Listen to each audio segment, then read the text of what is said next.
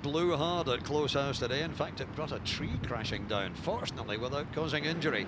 It was a tough day for the players, but we saw some excellent golf. Graham McDowell, the former US Open champion, birdied 3 of his last 5 holes and nearly finished with a hole-in-one. A 71 for G-Mac, and he's on 2 under after 3 rounds.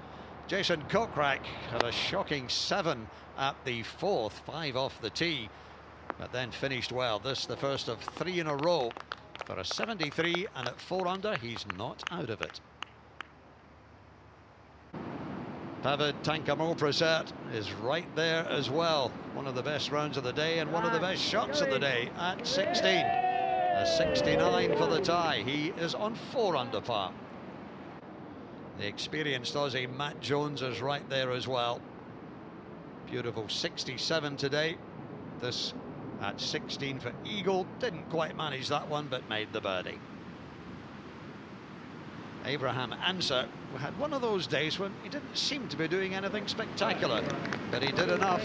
This a birdie at the 7th, 1 of 4. He's on 7 under par. David Hughes, another who had a 7 on the card in the tough conditions, but recovered well for a 70. The young Spaniard's only 2 behind. As for Neil Skittycap, the Zimbabwe Open champion earlier in the summer, a 66, the best of the day, including 3 in a row from 16.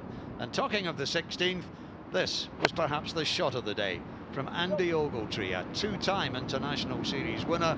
He's heading for a 3rd. This was brilliant at 16.